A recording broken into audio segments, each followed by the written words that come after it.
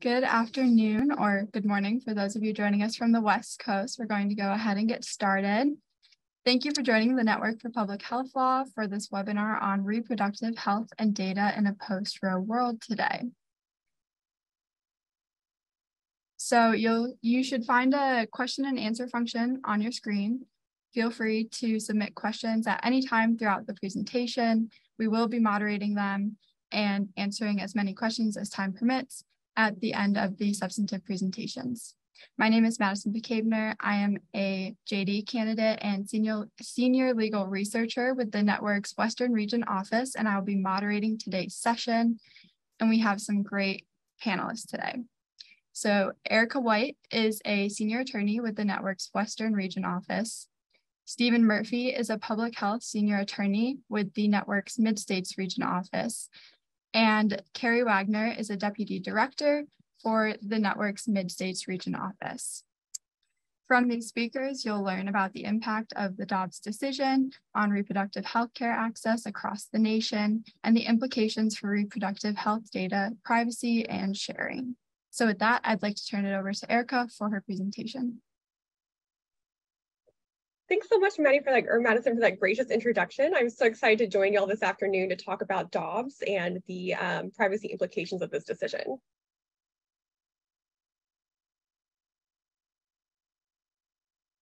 So today we're going to be talking about the Dobbs decision, and then before I turn it over to Stephen and Carrie to discuss privacy, we're going to talk about the emerging reproductive health landscape. But before we can discuss Dobbs, we need to start with these two important constitutional law Supreme Court cases. Roe v. Wade, of course, is the 1973 reproductive rights case that started it all. This is probably the most controversial Supreme Court case out there. Holding that a Texas law restricting abortion was unconstitutional, the court held that the Due Process Clause of the 14th Amendment provides a fundamental right to privacy that protects a pregnant woman's liberty to choose abortion. But this right is not absolute. It has to be balanced against government interests in protecting women's health and protecting prenatal life. And the court resolved these competing interests via a trimester system. States were prevented from fully banning pre-viability abortions, usually in the first and second trimester. The effect here was that many state laws overly restricting abortion access were struck down immediately after this decision. Planned Parenthood v. Casey from the 90s reaffirmed Roe v. Wade. A Pennsylvania law that required spousal awareness of pre-abortion procedure was struck down because it created an undue burden on that fundamental right to abortion access. It's true that Casey reaffirmed Roe, but the court did away with the trimester system in favor of this undue burden standard where abortion restrictions enacted for the, quote, purpose or effect of placing a substantial obstacle in the path of a woman seeking an abortion of a non-viable fetus. Those laws are now unconstitutional. Now let's talk about Dobbs, the reason we're here today. So in 2018, Mississippi enacts this very restrictive abortion law that bans the procedure after 15 weeks, except in very narrow circumstances. Now I have our friend Justice Amy Coney Barrett on here because something changed when she was nominated in 2020. The legal landscape or the makeup of the court is what changed. So other states were, they felt very bold in enacting laws that were similar to Mississippi's or some that were way more restrictive like Texas, where they completely banned abortions at all. And the Mississippi's law, of course, was challenged. And in 2021, a district court struck it down. The Fifth Circuit Court of Appeals in Louisiana struck it down because, of course, this is unconstitutional under our precedent of Roe and Casey. But in 2022, the court heard the case and they issued its opinion in June of this year, only 6 months ago. I can't believe that. Where they fully overturned Roe v. Wade and Planned Parenthood v. Casey. So those two cases that we talked about a few slides ago, those are completely gone now. We have a new legal framework for evaluating abortion restrictions. So this is Justice Alito. He wrote the majority opinion. And here's how he got there. He looks at the 14th Amendment. Alito writes that the Due Process Clause of the 14th Amendment has been held to guarantee that some rights that are not mentioned in the Constitution, like rights to privacy and abortion access, those are valid, but those rights have to be deeply rooted in this nation's history and traditions and implicit in the concept of ordered liberty. And he says that that language does not include abortion access. Abortion is no longer a protected fundamental right, and the right to regulate that procedure is now returned to the states. It's no longer protected under the federal Constitution. But what about precedent? Does that mean anything anymore? How does he get around decades of settled constitutional law. Well, here are 5 factors pulled from Alito's opinion. First, Alito says that, well, we would like precedent because we can rely on it in future court decisions, but that doesn't really apply in the case of abortion because most abortions are unplanned. So there's no reliance interest, right? Easy for him to say. Second, he says that Roe wrongly removed abortion from the democratic process. He says that abortion is highly controversial, which is true. He says that it's a very important policy matter, and this should be given to the people to vote on and to their elected representatives to decide. So in his mind, he's doing a really good thing. He's returning that democratic process to the people. He says that the court in Roe and again in Casey were making policy, and judges can't make policy. That's related to number 3. He says that the courts in Roe, he said, well, first of all, Roe was egregiously wrong, which is a very famous quote he's going to be known for, right? But he said that that decision was more legislative than judicial. This is policy. Courts are forbidden in the Constitution from having the power to make policy. That's a job for the legislative process and for the people. Alito really does not like Casey's standard, that undue burden standard. He says that, what does that even mean? What does that look like in applying that in practicality? It's a really squishy standard. He doesn't really like applying that. He says it's created a lot of confusion. So he's going to provide us with a more workable rule. He's going to let states do that. And then finally, he says that abortion and reproductive rights cases have had impacts on other constitutional law cases. He says that they've dilated the standard for facial constitutional challenges. They've ignored the court's third-party standing doctrine. They've disregarded standard res judicata principles. He says they flouted ordinary rules on severability and all these other things. And then finally, he says they've diluted and distorted First Amendment doctrines, which is very interesting. We'll come back to that later. So what's our new standard that we're looking at? Well, Alito says that abortion that states may regulate abortion if there is a legitimate government interest. And he gives us these 6 examples. He says that a legitimate government interest, one example is respect and preservation of prenatal life, protection of maternal health and safety, elimination of particularly gruesome or barbaric medical procedures, preservation of the integrity of the medical profession, mitigation of fetal pain, and prevention of discrimination. So in Roe, we had a really high standard of abortion restrictions, strict scrutiny. That's the highest standard. So when judges are reviewing state laws that restrict abortion, most of the time those laws are going to be struck down because it's a fundamental right. But now under Dobbs, we have a rational basis review standard, which is the weakest standard.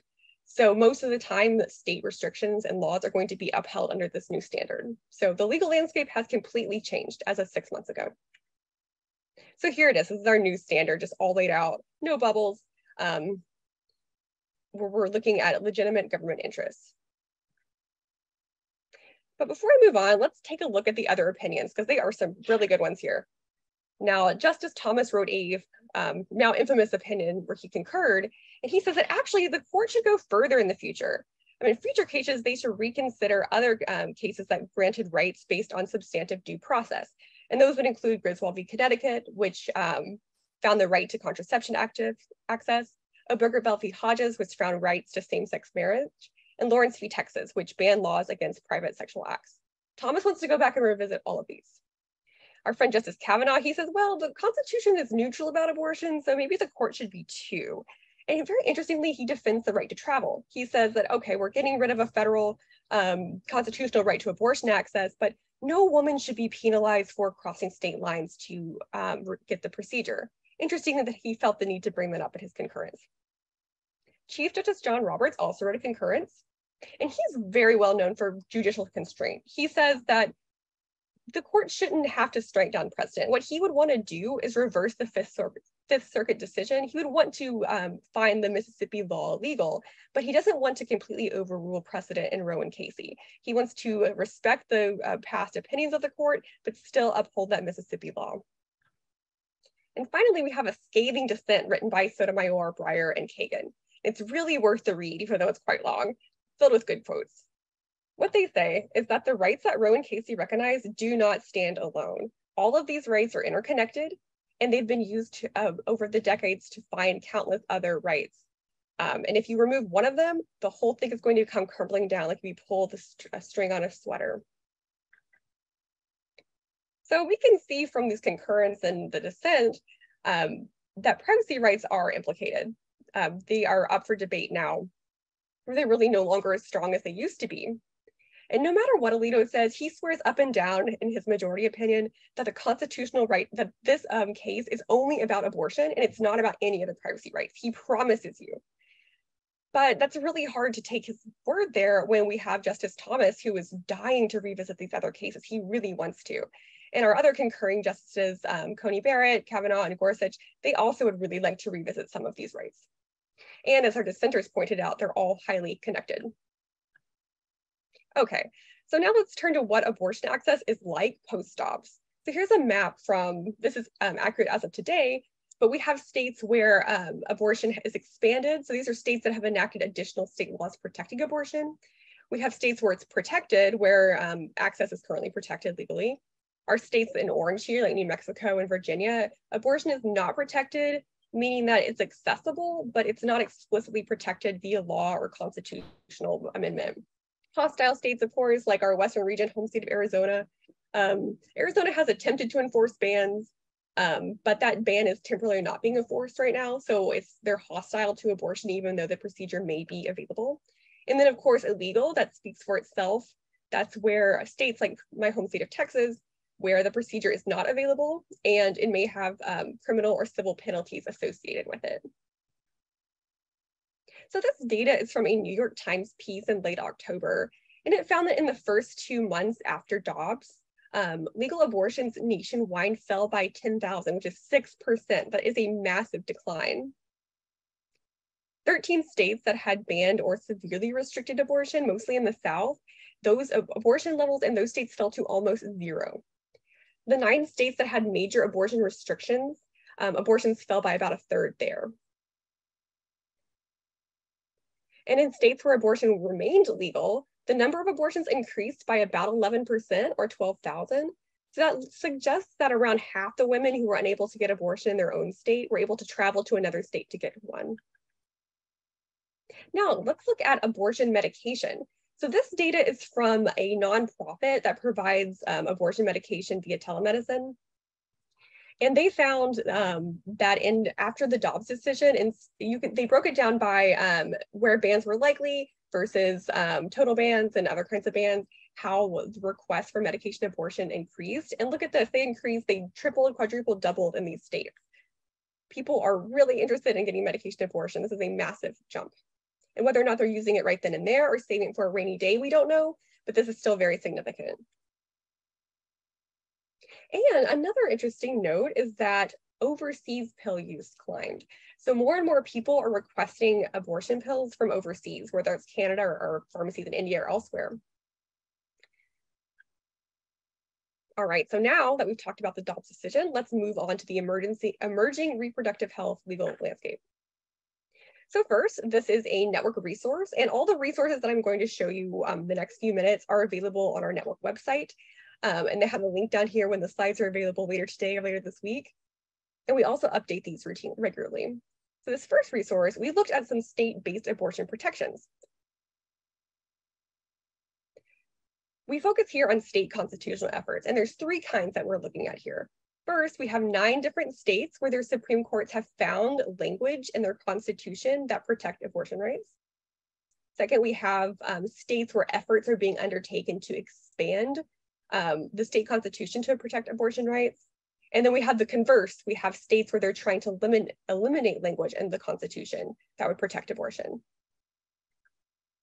So let's take an example from some state constitutions that they have language that could protect abortion access. So here's New Jersey. They say that all persons are by nature free and independent, and they have certain natural and unalienable rights. Then we have Alaska, and their constitution says the right of the people to privacy is recognized and shall not be infringed. And as a reminder, state constitutions, they can be broader than the federal constitution in the rights that they infer and protect. So here's our language. And now here are a few examples of state Supreme Court decisions that interpreted that language. So in New Jersey in 1982, their state Supreme Court found that the right to have an abortion is a fundamental right based on that constitutional language. And they reaffirmed that in 2000. And then in Alaska, in the 90s, they looked at that language in their state constitution and found that reproductive rights are fundamental and within the right to privacy, and they reaffirmed that in 2019. This is really interesting. All right, here's another network memo we have. We're looking at abortion litigation themes post-Dobbs. So when we talk about litigation, we're looking at challenges to 3 kinds of laws. We have trigger laws that were on the books and they're set to go into effect in states after Roe was no longer the law of the land. We have pre-Roe laws. So these are laws that restricted abortion that were on the books, and when after Roe, they were overruled by that precedent, but they're still on the books and still out there, and state attorneys general would like to enforce those again. And we also have laws that would violate Roe or Casey. So these are laws that were enacted more recently that would be unconstitutional, but now that Dobbs has gotten rid of Roe and Casey, states want to start enforcing those laws for the first time. So let's take a look at a few litigation themes from these examples from our memo. So one theme that we've identified is preemption. So preemption is this idea that federal law is the supreme law of the land, and any conflicting contradictory state law is overridden or preempted. So one example of this would be EMTALA. So EMTALA is the Emergency Medical Treatment and Active Labor Act. And following the Dobbs opinion, the Department of Health and Human Services issued guidance that said even in states where abortion was illegal, abortions are still allowed if a physician determines that the pregnant woman's life is at risk. Because what EMTALA says, it says if there's a patient that presents at an emergency room having a medical emergency, that hospital is required to stabilize them. And HHS has said when there's a pregnant woman involved and where stabilizing her may include an abortion, you have to do it. And of course, that didn't fly in some of these states. They challenged it. In Idaho, there was a lawsuit where the court found that actually, yes, EMTALA is the supreme law of the land, and you have to provide an abortion if there is an emergency. In Texas, we had the opposite reaction, the opposite outcome, where the Texas court said, actually, EMTALA doesn't apply here. This is the state's ability to say what doctors can and can't do. So doctors in Texas do not have to provide an abortion even if there's an emergency. But both of these cases are up on appeal, so we still don't have a final answer of what exactly is going to happen with EMTALA. Another litigation theme we identified is vagueness. So there's this constitutional notion that if laws are vague, if they're arbitrary, capricious, or vague, those are unconstitutional because we really don't know what standards they're enforced under, and they don't give fair notice of what actions are prohibited. So one example would be in Louisiana, where it was where people sued and they said, we don't know what exactly is prohibited or how this law is going to apply. And the judge initially agreed, but after this was appealed, the law is back in effect. And in Arizona, very interesting example of where the governor and the state attorney general weren't even sure which law was in effect. They were both talking about different laws and different penalties. And so when litigants sued to say this was too vague, the judge agreed, and the Arizona law is not in effect in the moment. So let's turn back to state constitutional challenges. Florida is a really interesting case because the Supreme Court has previously recognized that privacy rights in their state constitution include abortion rights. But that's still being challenged, and lower judges have agreed, and this is up on appeal right now to find and where they're asking the Supreme Court to reconsider the state's privacy rights, and does that really include abortion rights? So this is kind of up in the air, and the Supreme Court has declined to fast track it, but the Florida Supreme Court will likely hear this case very soon. And then another example would be in Ohio, where although initially this law was allowed to go into effect, courts have found that Ohio's constitution does include privacy rights that do include rights to abortion. So that had that converse result there. All right, and then one more example is Michigan, which is very interesting. Michigan has a 1931 ban on abortion, which would have gone back into effect following Dobbs when it's no longer blocked by Roe. However, that law was initially blocked. And Governor Gretchen Whitmer of Michigan had asked the Supreme Court to ahead of time declare that the Michigan state constitution includes abortion rights. And then again, another effort was that there is a ballot initiative to add abortion protections to the state constitution. And that was up on the ballot a few weeks ago during the midterm elections. And guess what? It passed. So Michigan added an amendment to their state constitution protecting abortion rights. And Michigan wasn't the only state. Michigan added language to their constitution, creating a right to reproductive freedom. California also approved an amendment that affirmed fundamental rights to choose to have an abortion. Vermont added an amendment that protected rights to personal reproductive autonomy. So this is really great. These 3 ballot initiatives passed overwhelmingly to add language in state constitutions protecting abortion. And conversely, we have Kentucky, where they overwhelmingly rejected a ballot initiative that would have added a line to the Constitution saying that nothing in the Constitution shall be construed to secure or protect a right to abortion. So this overwhelmingly failed. So the voters have spoken. All right, one more network resource I'll point you to is this one, abortion access routes. So we've talked about all these different ways that abortion access has been restricted, but what open doors remain? So here's the link that you can check out later. So we've identified 16 open doors, and I wish I had time to go through all 16 of these with us today, but you can check these out in more detail, but I'll show you a couple of examples. First, Medicaid waivers may be an open door. So this is very interesting. So Section 1115 of the Social Security Act gives the Secretary of Health and Human Services the authority to approve states requesting to do innovative things with their Medicaid programs. And so following Dobbs, President Biden and the Secretary of HHS encouraged states that want to expand abortion access to apply for a Section 1115 waiver to receive federal funding to pay for travel costs associated with receiving abortions. That'd be great, right? This sounds like a really great idea. And it is, but unfortunately, no state has yet applied to do so, despite being encouraged by the federal government. Another problem is that the Hyde Amendment bans federal funds from being used on the abortion procedure itself. So patients would still have to pay for that out of pocket, but the Medicaid funds would still cover travel costs. Another pathway is telehealth.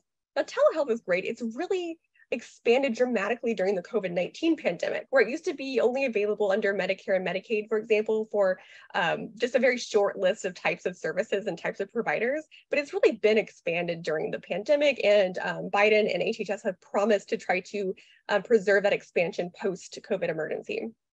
But the idea here is that telehealth is a way for patients to access mifepristone and misoprostol, which are called the abortion pill, which I'll call it today too, for ease of access.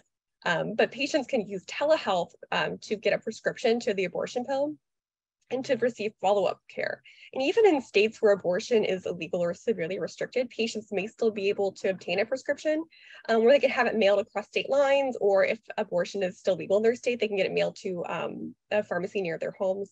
This is like a really great, easy way to access. However, there had been previous FDA restrictions on dispensing mifepristone to only through physician supervision, but FDA has relaxed a lot of these guidelines, and they could modify these even more to make this even more accessible. All right, so before I turn it over to Stephen and Carrie to discuss data privacy, let's talk about one more thing that is related, and that is First Amendment concerns. So this is a piece from the New York Times published by a great health law professor, Mary Ziegler, over the weekend, where she says that the next anti-abortion tactic is attacking the spread of information. So how is the First Amendment implicated with abortion? Well, this all goes back to the abortion pill, right? Because anti-abortion advocates have a big problem. They really thought that when states were able to severely restrict abortion procedures, that meant that the overall number of abortions would dramatically go down. And that is true to an extent, but like we saw a few slides ago, patients are still able to cross state lines. It's very easy to access the abortion pill. So they're really not seeing the sharp decline that they wanted to see. So that's a problem for them. So they want to really attack people from even finding out about other options or even talking about abortion options at all.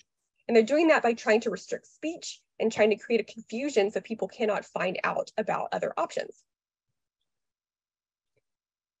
And the abortion pill is really at the crux of this because it's easily obtainable, it's relatively affordable, it's very, very safe, and it walks and talks like a miscarriage. So if a patient has taken an abortion pill and presents at an emergency room or other doctor, there's no way to know that she's taken the abortion pill. She's just miscarrying. That's what it looks like. That makes it really hard to enforce first trimester restrictions on abortion. This has been all over the news for a while. So when we talk about misinformation around abortion, there have been a lot of pushes to obfuscate the safety of abortion, the availability, what an abortion even means, if it's available, and lots of pushes via social media too. So according to a few reports, disinformation about abortion care more than doubled on Facebook and Twitter the week following the leaked opinion draft back in May. And immediately following Dobbs in June, anti-choice groups started spending thousands of dollars on ads that were intended to misform audiences about abortion. Another point is that misinformation impacts certain communities differently. So here there have been several articles about Hispanic communities that have been targeted, and they've been specifically targeted because there may be language barriers or barriers to care that they already have that are exacerbated even more here. So there's campaigns intended to manipulate these communities as well. So a lot of advocates are telling us that freedom of speech and First Amendment concerns is the next big abortion fight, because of course, First Amendment and freedom of speech is not absolute. States are able to restrict free speech in certain situations and commercial speech even more so. But when you're trying to limit people's availability to access information about abortion methods or other open doors to abortion, that's the crux right there. And a lot of those challenges are going to continue playing out in the next few months. And that's really an area to watch. All right, so now I'm happy to turn it over to my great colleague, Stephen Murphy, to bring us into some more data privacy issues. Thanks very much, Erica, for a fantastic overview of developments following the Dobbs decision. And I am going to speak today about some pressing concerns around the privacy of reproductive health records following the Dobbs decision.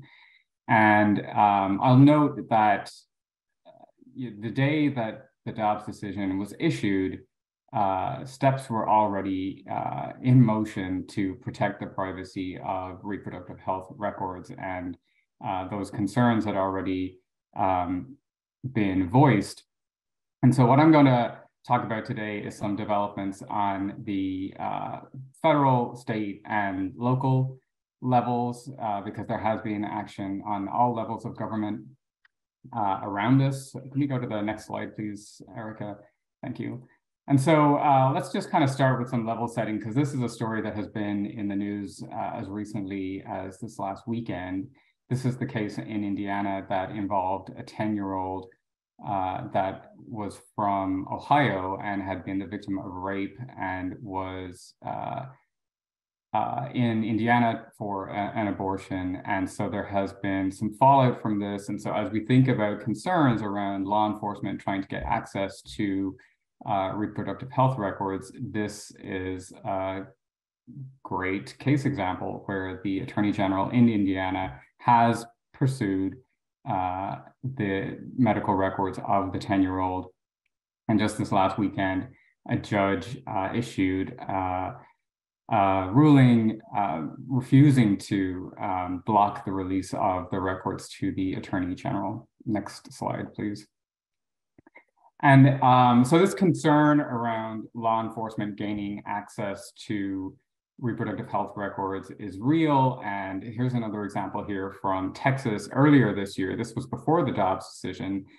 This was a case that involved a 26-year-old woman in rural South Texas who was hospitalized for complications following a self-managed abortion.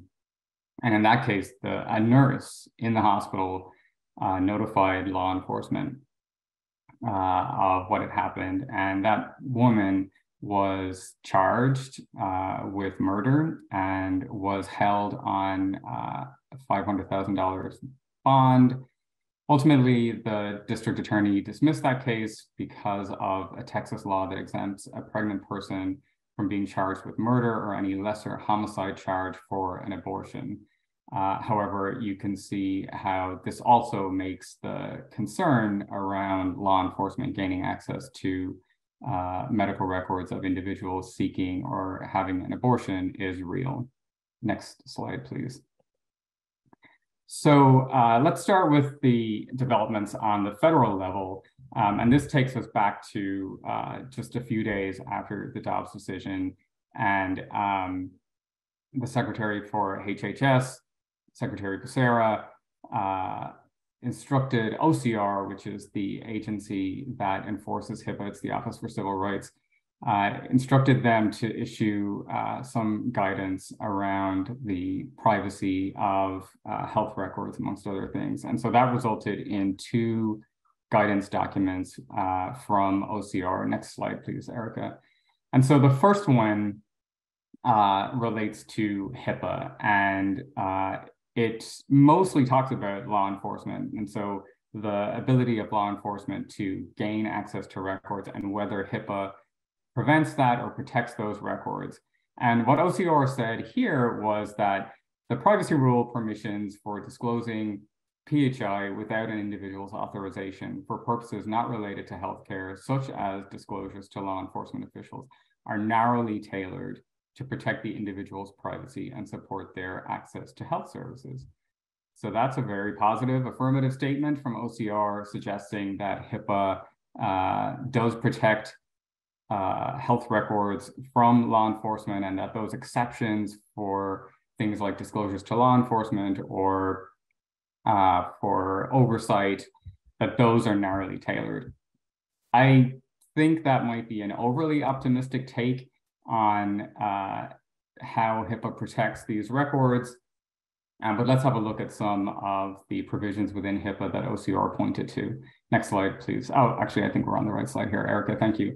So there's a few provisions that they pointed to, including permitted disclosures that are required by law. And so this is a provision within HIPAA that says if there is a law that requires the disclosure, then HIPAA says it's okay.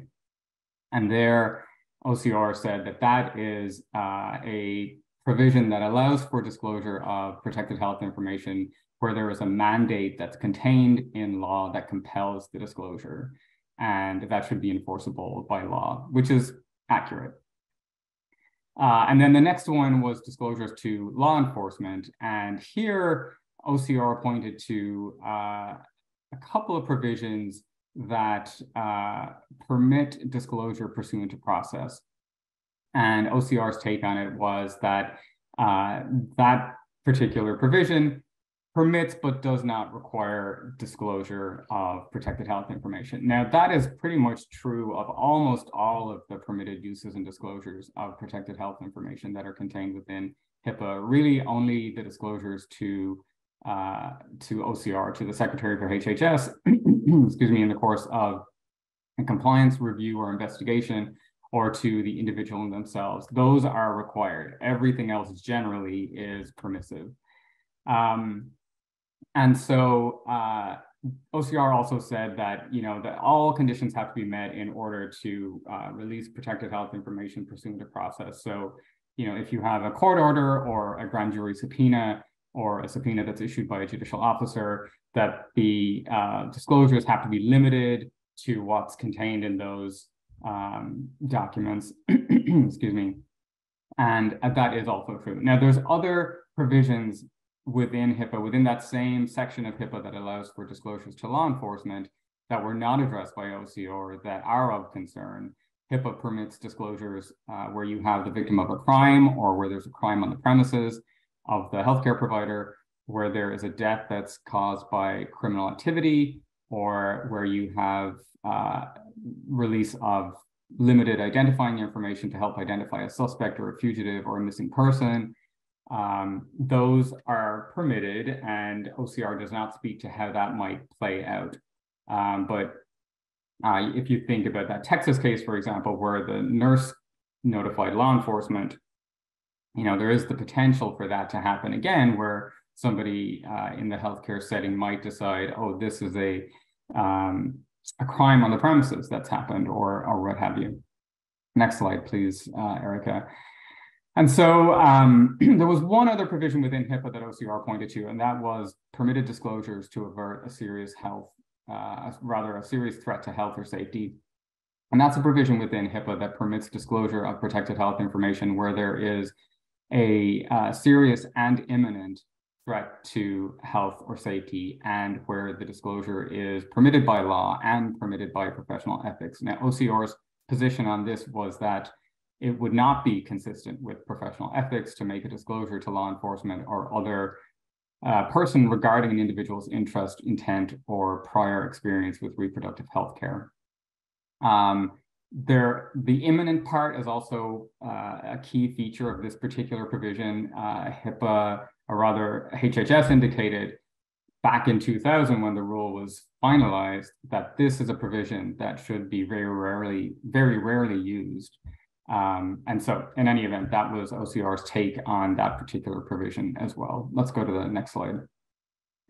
And so there was one other guidance document that was issued on the same day from OCR, and that related to digital privacy, which is also a big concern following Dobbs, where folks use apps on their phone or put data into search engines, and that data might fall into the wrong hands. And so OCR issued this guidance back in June, and it was really advising consumers that they need to take steps to protect themselves, that they should avoid downloading unnecessary applications, that they should deny unnecessary requests for location data from apps, and that they should disable location services on their devices where possible.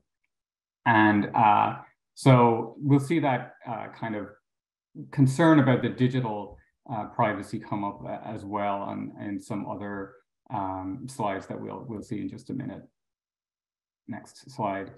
And so this was a headline actually from just a couple of weeks ago as well from Australia, where there was a ransom attack on a healthcare insurer, and the hackers released abortion data after the insurer did not pay the ransom. So I just wanted to note that as well, that in addition to concerns around legal disclosure of data, there is also, this concern that there might be a data breach which could expose the data of individuals relating to reproductive health. And so that is a concern as well. Next slide, please.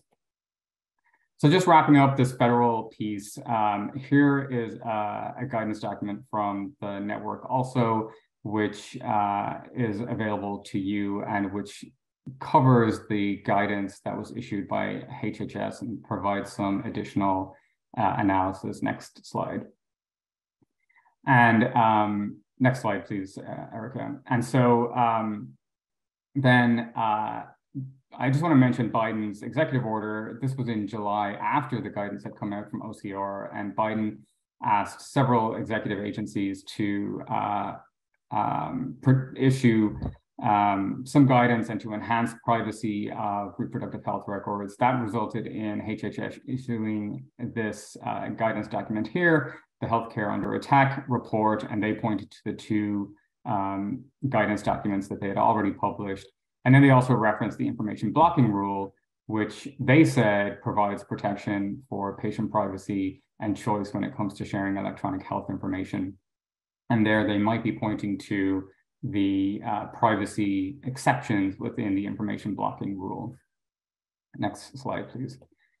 And then just the last thing here on the federal actions, I just wanted to mention there were several bills over the last 6 months designed to protect mostly data around reproductive health. And you see those on screen here. And generally speaking, like the My Body, My Data Act, that would create various privacy protections for personal reproductive or sexual health information. And then you see these other acts on here as well, including the American Data Privacy and Protection Act. That's the more broad, comprehensive data privacy bill, which has not been passed, but that would be something that would be all encompassing and would be similar to GDPR that they have in the European Union, or one of the state comprehensive privacy laws that we have so far in the United States, including California and Colorado and a handful of other states. Next slide, please.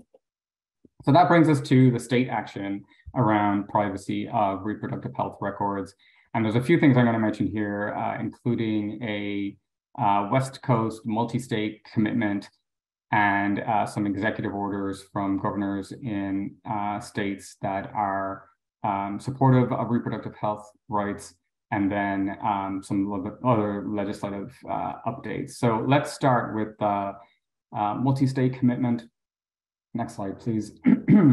And so the day that the Dobbs decision was issued, California, Oregon, and Washington issued a multi-state commitment. It's about a 2-page document in which they made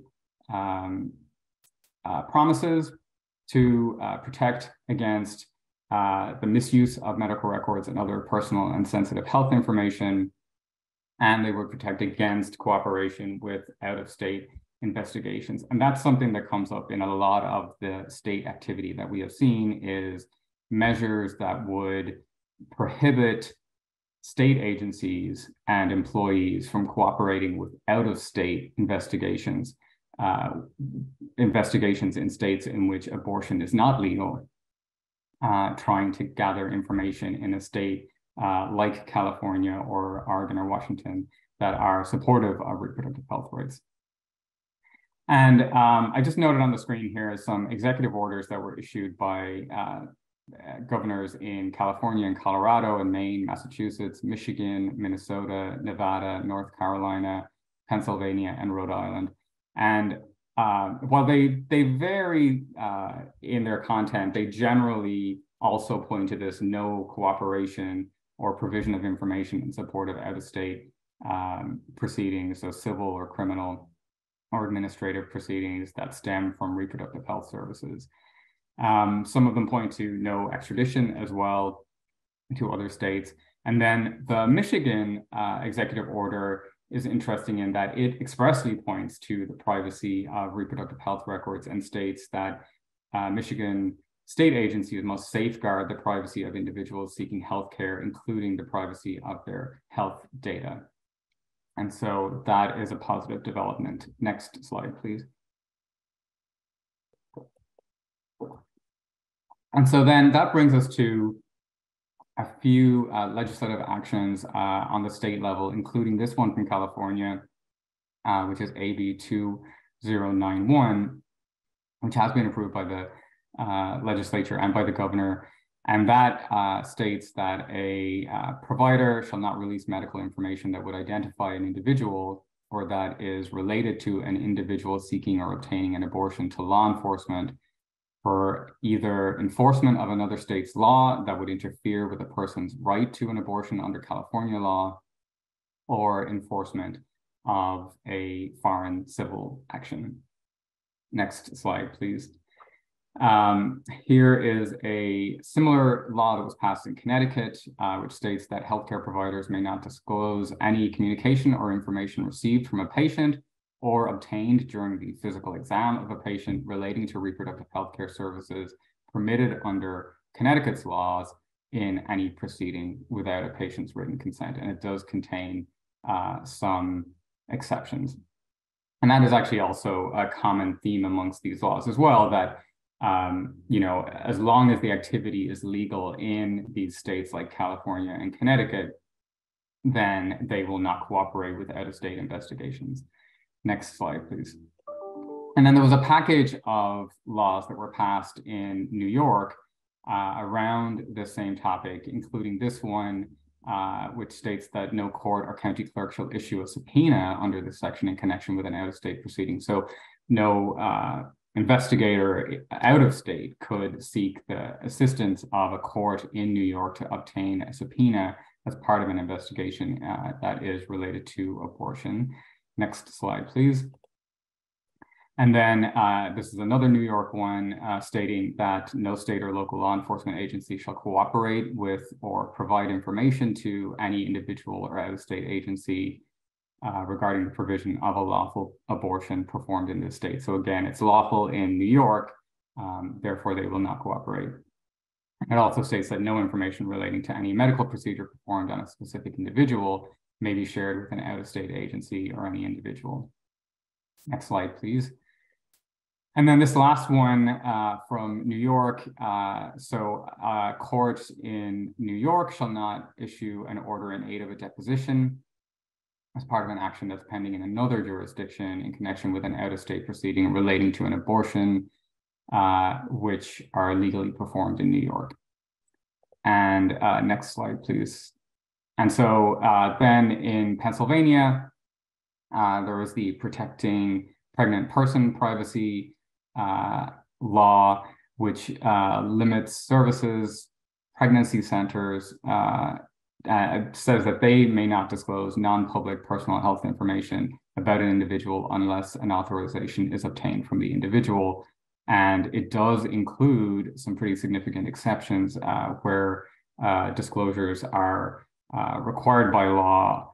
And so that's another one. And then let's go to the next slide. There's just one more I want to mention here from New Jersey, which states similarly that a New Jersey public entity or employee shall not provide any information or expend resources in furtherance of any interstate investigation or proceeding seeking to impose civil or criminal liability upon a person for the provision of reproductive healthcare services or assisting or advising somebody in relation to reproductive healthcare services. Next slide, please. And then just the last piece here on the state action, just this last, I guess 2 weeks ago now, attorneys general in several states that you see on the screen here, California, Connecticut, DC, Illinois, Massachusetts, North Carolina, Oregon, Vermont, and Washington, issued a letter to Apple about the Apple App Store, seeking and encouraging Apple to audit the apps that are on the App Store for compliance with Apple's privacy standards, and calling on Apple to conduct those audits, saying that the data that is collected by apps on Apple's App Store can be weaponized against consumers by law enforcement and private entities and individuals. And so they're asking that those apps meet those privacy standards from Apple. Next slide, please. Okay, so that's the federal stuff and the local stuff, or rather the state stuff out of the way. And then I just wanted to mention a few updates on the local level. And you see there is a list of localities here, which I won't read out, but that pass very similar resolutions that relate to reproductive health and the privacy of reproductive health information. And those resolutions generally prohibit the city or county or locality from funds from being used to store or catalog reports on abortion, or to provide information to any other government body or agency about an abortion, unless the provision of the information relates to the defense of the rights of the patient or the healthcare provider. And then similarly, it bars funds and resources from being used to conduct surveillance or collect information to determine whether an abortion has occurred. Next slide, please. And incidentally, you know, here with the local action, we've captured a few of the developments on the local level, but obviously with 3,000 plus counties across the United States, it's not possible to include them all here. But here's two more from Philadelphia and from Chicago. The headline here is from Chicago, stating that City Council passes a bodily autonomy ordinance in an effort to protect those seeking reproductive health care. So the mayor in Chicago had issued an executive order around non-cooperation with investigations by another jurisdiction, Chicago being in Illinois, which is supportive of reproductive health rights. And then the city council passed an ordinance in September, which was similar to the executive order and put the same language into the municipal code within Chicago. And then in Philadelphia, similarly, there was the reproductive freedom package, which was 3 bills, which so far is approved in committee, but have not been approved yet. And that the 3 bills in question there would bar healthcare providers from sharing reproductive healthcare information if they know or should know that the information will be used for litigation. And so next slide, please. So that is the update on steps on the federal, state, and local level around protecting the privacy of reproductive health records.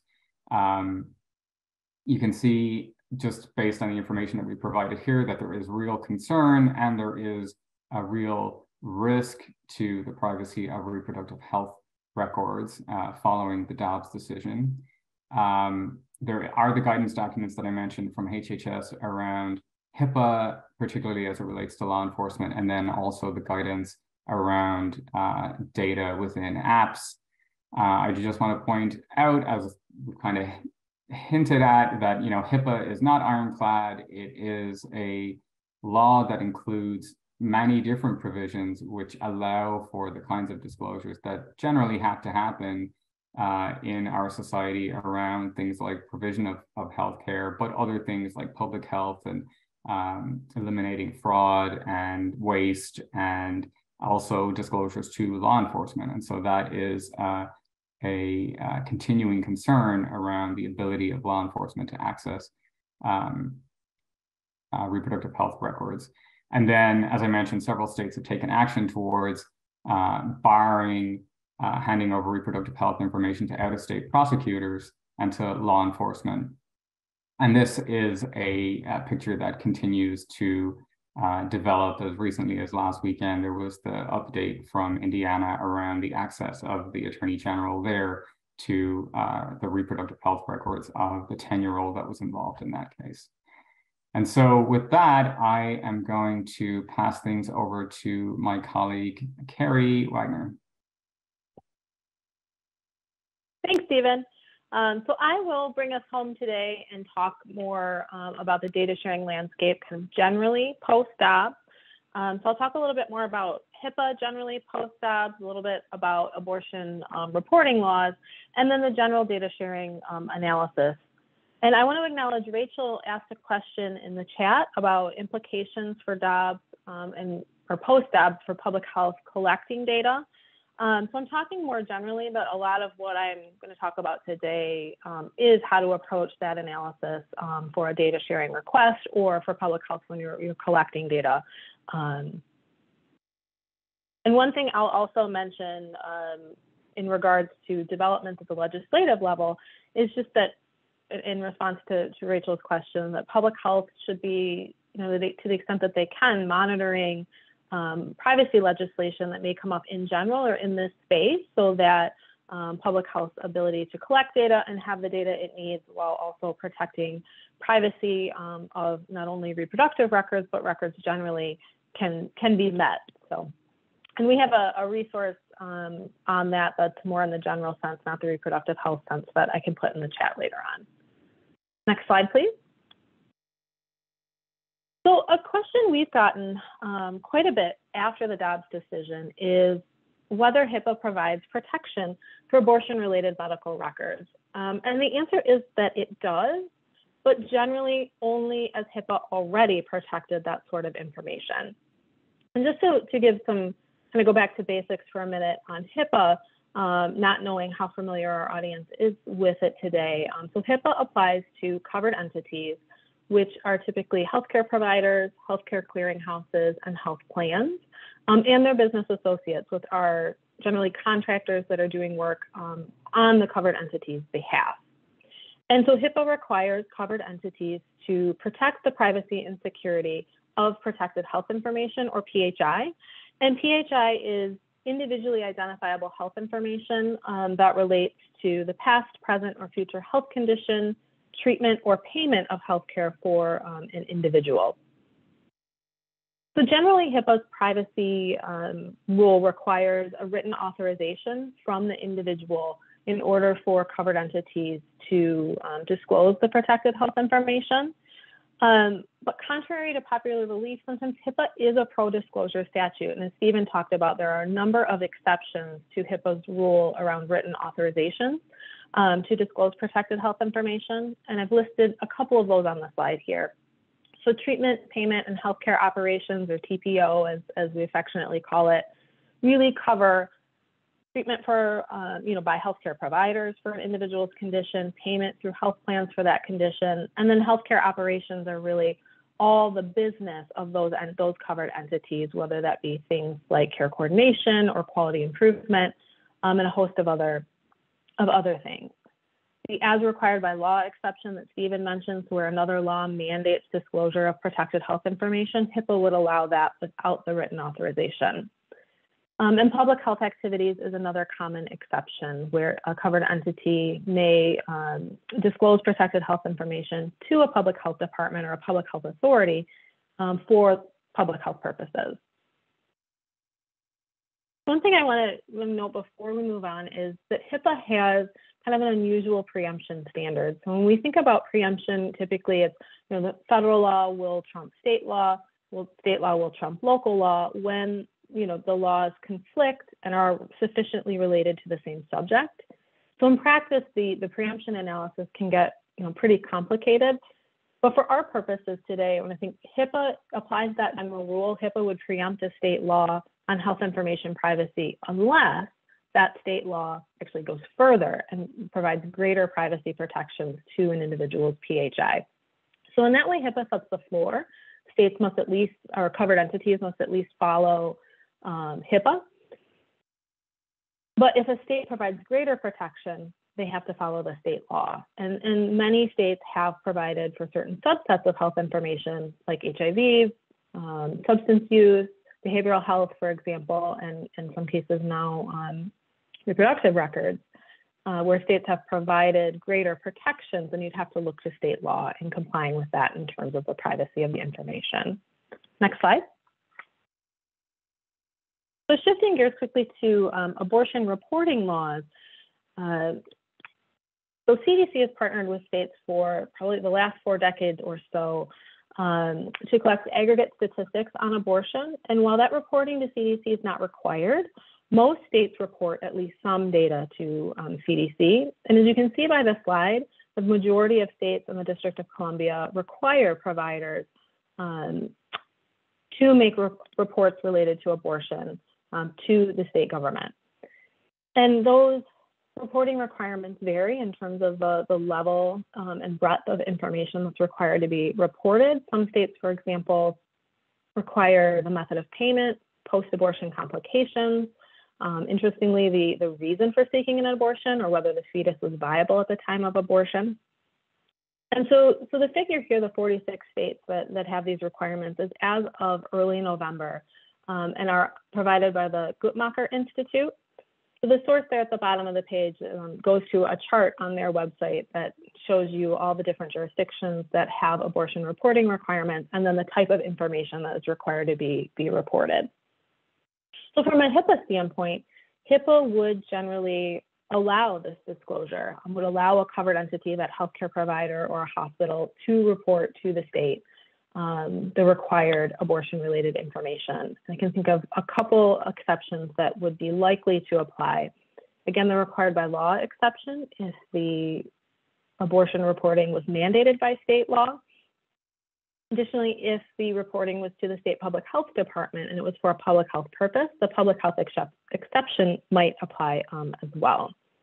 And this would function, kind of like any other data sharing request that's required by law or fell under, say, the public health exception.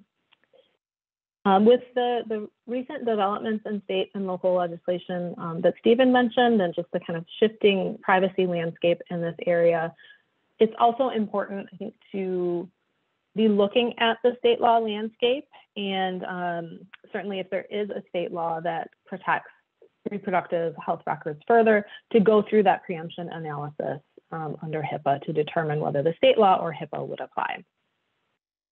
Next slide. So then what's the general data sharing analysis post-Dobbs? So first, you've got to gather the factual information, the kind of who, what, where, when, why, I typically say. And I want to say today first, before I jump into the factual pieces of a data sharing request, just that I'm focusing today really from a legal perspective. I want to acknowledge that good data governance requires procedures and processes for data holders regarding how the data they have is used and managed and protected. And so I don't have time to kind of go into that whole framework in detail, but just wanted to acknowledge there's more to it, even though I'm focusing on the legal pieces today. So for the factual information, what is the purpose of the data sharing? What does the recipient want to do with the data? Who's sharing the data, who's receiving the data, why is the data needed or requested, what's the purpose or the goal of the data and the suggested analysis, how much data is needed, is it identifiable, is it de-identified, for example. And then once you have all that factual information, what laws apply? Does HIPAA apply? Do you have state privacy laws, abortion reporting laws, other privacy laws at the state or federal level?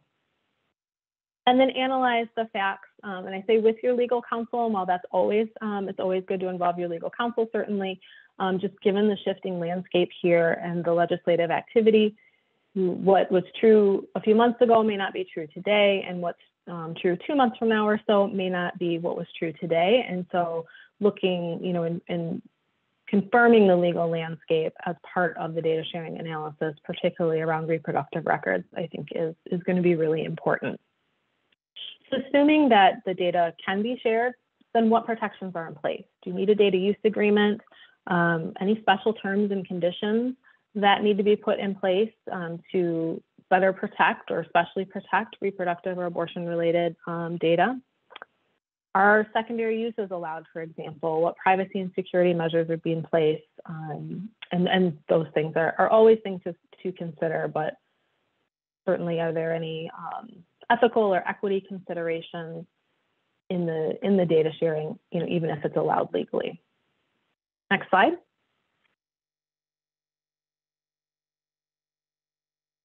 And so I'll just round out. I wanted to give us, now that I kind of walked through that general framework, just put that to a hypothetical today. And so our facts for this hypothetical are we have a researcher with a state university who wants to access abortion-related data that's held by the State Department of Health and Human Services and wants to access that data for the purpose of assessing abortion outcomes across communities and assessing any inequities. So the state DHHS is a HIPAA hybrid entity, and HIPAA applies to the data being requested. And so while the data requested does not contain direct identifiers, we know that it is protected health information. So again, now that we've got that sort of factual basis, the sort of who, what, where, why, let's look at what law applies. So because of the way I set this up, I've already identified that HIPAA applies because the state DHHS is a HIPAA hybrid entity, and that HIPAA applies to the data requested, and the data requested is protected health information. Then we look, are there any exceptions to the general rule that requires the individual's written authorization? And the most likely to be applicable here is HIPAA's research exception, since this is data requested by a researcher at a university for a research purpose. And so you'd have to analyze that exception. There's kind of a number of pieces to it and see whether or not that could be met. And then look to state law. Again, are there any abortion-related healthcare or general privacy laws? And with a particular eye towards, are there any preemption issues with HIPAA? Does state law go further in protecting this data for the purpose that it's being requested? And then finally, are there any other state or federal laws? And in my example here, because we have research and it involves people, there's a possibility this could be human subjects research, and that the common rule could apply and need to be analyzed in terms of this data sharing request. And so in addition, I would suggest that organizations also look at, beyond kind of just the strictly legal piece I just outlined, what are their policies and procedures? Typically, unless the data is mandated to be disclosed by law, it's permissive. Typically, you may disclose the data, but you don't necessarily have to disclose the data.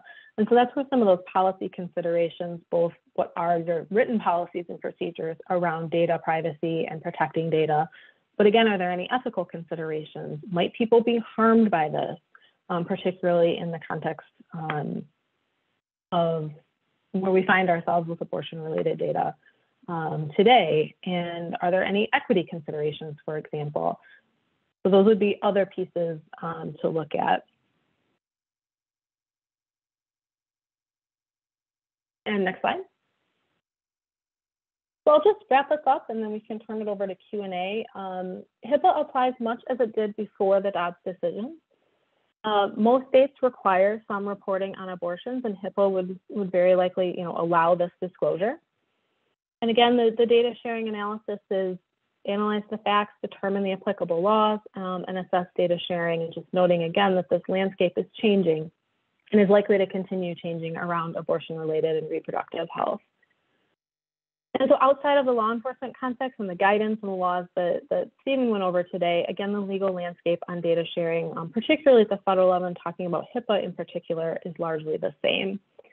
And I'll drive it home with just because you can share data does not necessarily mean you have to share data. And at the bottom of the slide, there is a checklist, a resource that is available on our website that helps you gather the information, particularly the factual information that you might need to address a data sharing request. And so with that, I'll go to the next slide. Just note that this is where you can connect, or how you can connect with Erica, Stephen, and myself. And with that, we can open it up for questions. Great, thank you, Erica, Stephen, and Carrie. Those were all great presentations. We do have a couple questions. I'm going to turn it first back to Carrie. We had a very specific question about the example you gave and whether or not that is actually PHI because the data doesn't contain identifiable information in your hypothetical. Sure, that's a good question. So when I gave kind of the definition of protected health information broadly as individually identifiable information, and so one of the ways when we look at when you look at HIPAA, like, is it protected health information? Could it reasonably identify the individual? And so in my hypothetical, I made an assumption that while it wasn't, say, if I was the patient using my name and date of birth, there might have been other information in there that could have identified me. And then if you want to take it sort of outside of HIPAA's purview, you have to look at typically, and I'm thinking about, there's the expert method of de-identification and the safe harbor method of de-identification. And the safe harbor requires that you remove 18 different identifiers. And those are, things like address, 5-digit zip code, and so on. And there's also kind of a catch-all of anything, that might be able to be tied to the individual. So that can end up being a really nuanced analysis. And so that is a good observation about the hypothetical, and one that I might present a little differently, just to be clearer about that. But it's not as clear as saying, like, oh, you have just my name and date of birth. There are lots of other ways that information could be connected back to an individual. Great, thank you.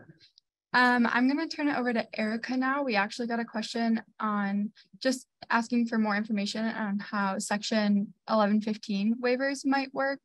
So could you talk a little bit more about those? Yeah, that's a great question.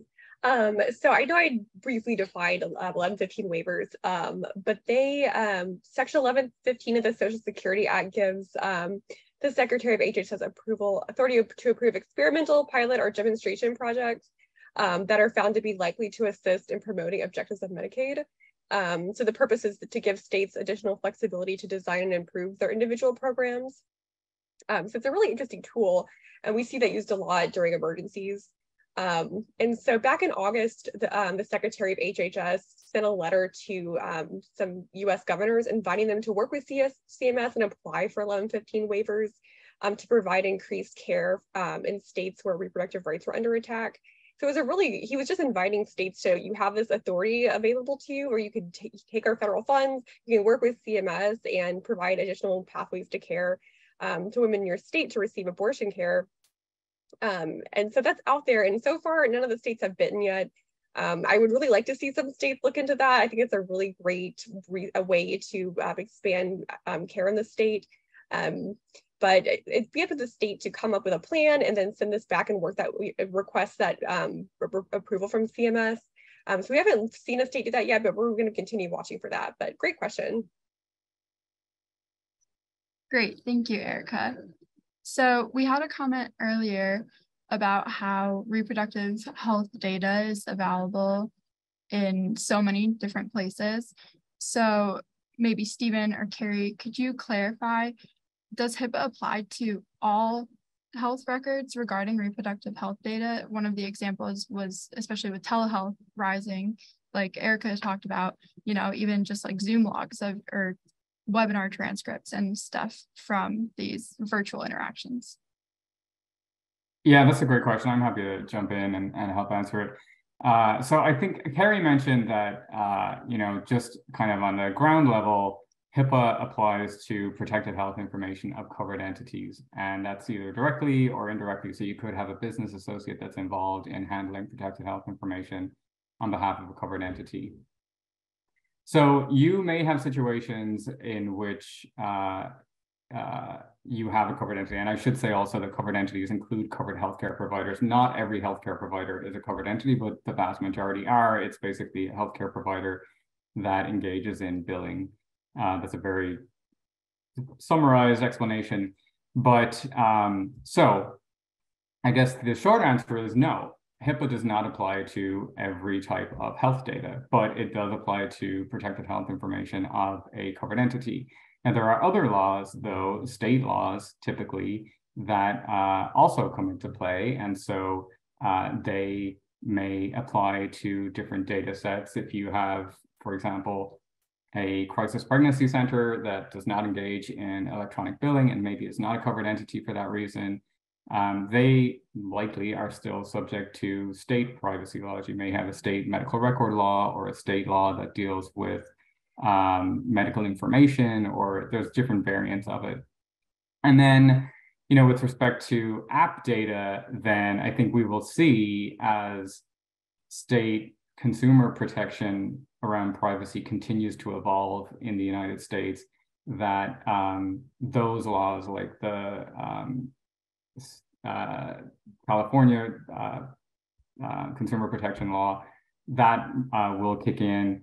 And then there's just a handful of other states that have these consumer protection laws that would apply to, potentially apply to things like app data and search engine data.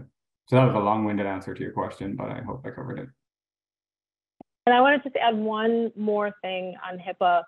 A common misconception about HIPAA is that it follows the data. So once a covered entity discloses it, that HIPAA follows all along, the way. And that's not the case actually. So the analysis starts with, do you have a covered entity that's subject to HIPAA? So I just wanted to make that clear. It isn't, HIPAA does not follow the data.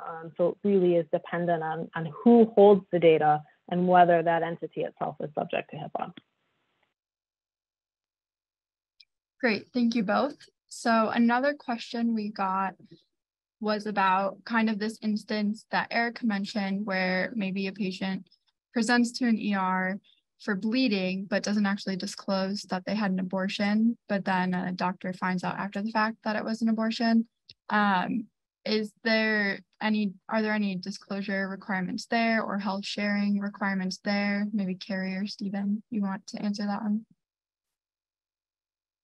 Sure. I think it would depend on what the state reporting law says and how they define, if it was just reporting after an abortion procedure, or whether it was required to report in a circumstance like the question was asked. And I think that's really going to depend on a case-by-case analysis of state law. So not something like I could address with more specificity right here. Great. And to follow up kind of to that question is whether or not miscarriage-related data is also being reported to state and public health authorities, similar to the abortion-related data. I don't know, Carrie or Stephen, you want to touch on that?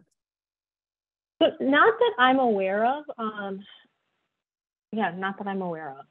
I have to do some more research on that, but from what I've done, it's really around abortion, because miscarriage could be caused by any number of things not related to abortion.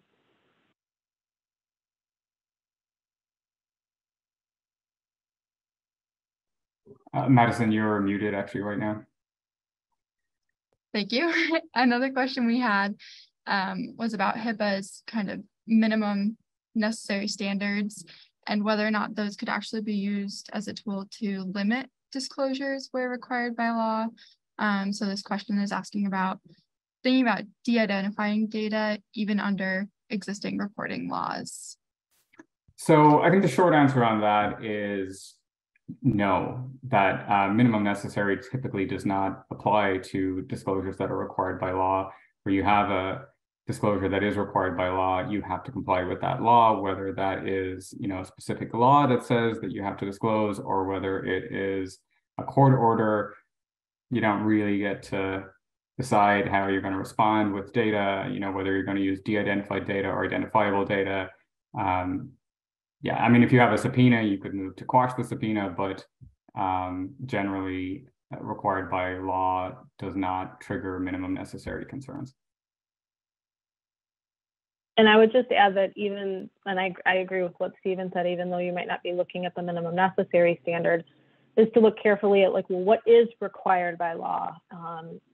In my experience, sometimes you're not both on the same page about what it means to fulfill that requirement. Great, thank you. So I'm going to turn this next question to Erica. We had a question about maybe nurses or healthcare providers who are trying to help their clients access abortion, either in other states or through medication abortion. And the question is kind of if there need to be employee policies protecting these kinds of actions and taking a health equity lens to that. I don't know if you have any thoughts on that, Erica. Yeah, sure. That's a great question.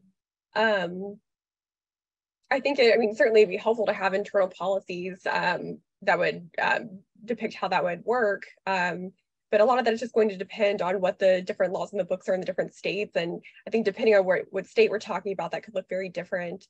Carrie or Stephen, do you have any thoughts on this one? I guess the one thing that would occur to me would be, for nurses to also consider their license and just make sure that you're acting within your license and not getting into trouble with state licensing boards. That unfortunate case in Indiana that I mentioned, there's quite a spat going on between the attorney general and the physician that's involved in that particular case, and he reported the physician to the state licensing board. So I guess that's just kind of like a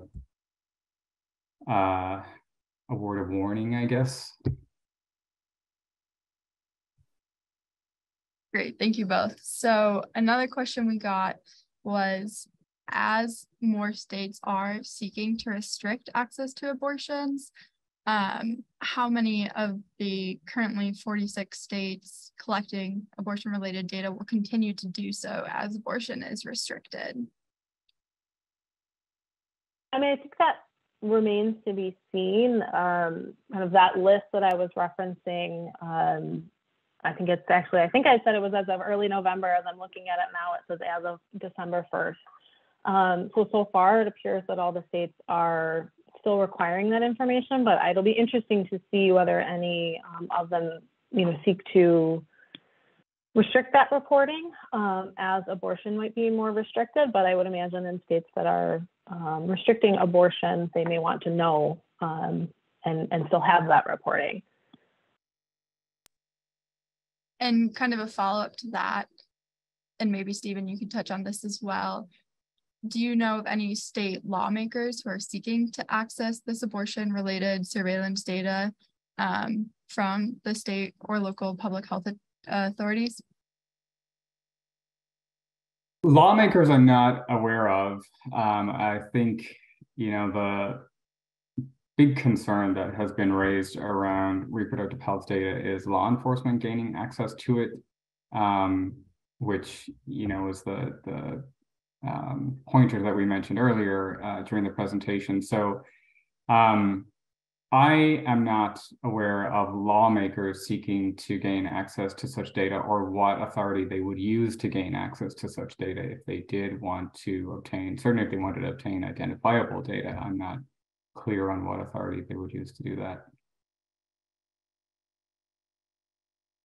Great, thank you. So this next question, I'll turn it first to Erica, and then maybe Stephen or Carrie will want to jump in on how these First Amendment challenges might impact abortion-related data practices. So Erica, I don't know if you want to start with that one. Yeah, great, thank you. So turning to the Supreme Court first, zooming out from just Dobbs, this court has been very active in First Amendment law. The same term as the Dobbs decision, they decided a case where I'm sure you remember with the football coach and praying on the side of games, where the court had this very expansive view of balancing First Amendment freedoms against other freedoms like freedom of religion, or First Amendment like Establishment Clause freedoms. And this court has also on Monday heard a case against a Colorado website designer who wanted to preemptively not, or say she wasn't going to provide websites for same-sex marriages. So the court could really expand First Amendment there too. So this court is very active on the First Amendment round. So turning back to abortion, a lot of states want to limit how people talk about abortion if they're sharing information of how to gain one. I think Stephen mentioned a case too where a girl was in Facebook messages and she was talking about how could she get an abortion, what options are out there. That was obtained and was being used against her. So policing so like states are trying to pass laws and pass legislation that they're restricting people's ability to speak freely on abortion access options. And that's very troubling with this Supreme Court. And there are real examples of how this is playing out. But yeah, Stephen and Maddie, or Stephen and Terry, I'm sure you have something to say about this too. I don't know that I have anything to add, actually, Erica. I think I will defer to your excellent answer that you provided. Same. Okay, so we just got a couple more questions in. I think I'm going to go back to you, Erica. We got another question on the 1115 waivers. And the question is just presumably states that would still need to apply for those 1115 waivers are states that are hostile to abortion. So kind of just asking what the thought is around states applying for those waivers when they may be abortion hostile. Yeah, great question. The beauty of the 1115 waivers is that states can be innovative and creative. So when they're developing plans to submit to CMS for approval, there's theoretically not many limits on what they could think of. One limit that would be, because you're right, we're talking about abortion hostile states and they're trying to help expand access within their Medicaid programs. And as I had on the slide, one way that would work in practice would be using funds to transport patients across state lines. But then again, as we discussed, like the major hurdle there would be you can't, under the Hyde Amendment, we can't use federal funds to directly pay for the procedure. So there's a lot of difficulty with like designing a program that keeps funds separate and just doles out monies to be in compliance with the Hyde Amendment, but still using funds for travel and other expenses that may come up. But again, I'd love to see an abortion hostile state design program, but you're right, when you're dealing with political constraints, I'm not sure if they would have an incentive to design a program, but maybe a state that is more expansive, like we mentioned the block on the West Coast, Oregon, Washington, California, they could potentially design a program where they help people into their state, they can use some of their own funds to help people, would be a great way to do that. But yeah, great follow-up question on that program. Great, thank you. So we have another question. I think I'm going to turn this to Stephen, as you've been mentioning how law enforcement is involved with public health data and reproductive data. So this is a question about if the Supreme Court completely bans abortions under concepts of fetal personhood, and then we see abortion surveillance practices continuing, then how law enforcement may be able to access that data from public health authorities. Yeah, I guess this goes back to just this like concern that law enforcement may seek to access abortion related data. And as we mentioned, there are several paths within the HIPAA privacy rule in which law enforcement can seek to gain access to protected health information. Obviously, HIPAA is just one law. We're talking a lot about it here because it does come up a lot. There are state laws that are involved too, but within HIPAA's privacy rule, there are the permitted uses and disclosure to law enforcement, and OCR, their take on it was that these permitted disclosures are very narrow, and they use the term narrowly tailored, but they are, they're broad in many ways, and so there are several different opportunities for law enforcement, several different routes for law enforcement to seek to gain access to reproductive health data, and that hasn't changed.